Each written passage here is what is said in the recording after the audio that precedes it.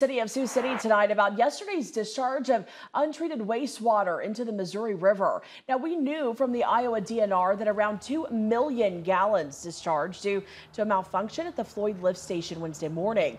The city determined the issue was at the station after noticing issues with the flows into the wastewater treatment plant. They then investigated the Floyd lift station and found the issue. It was determined that a computer that runs the pumps had faulted out. So the pumps stopped pumping. So a lift station is just a wet well. It's collecting sewage, and then the pumps, there's floats in there, and then the pumps, those floats tell the pumps to kick on.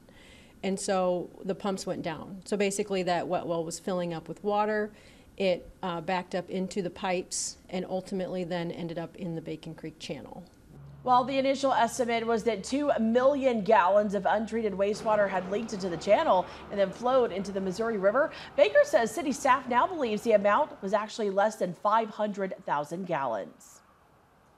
Yeah, the Missouri River is so vast that the dilution factor would be not a significant concern to the public, and the little bit amount that would have gotten in there, it would have been treated in the Missouri.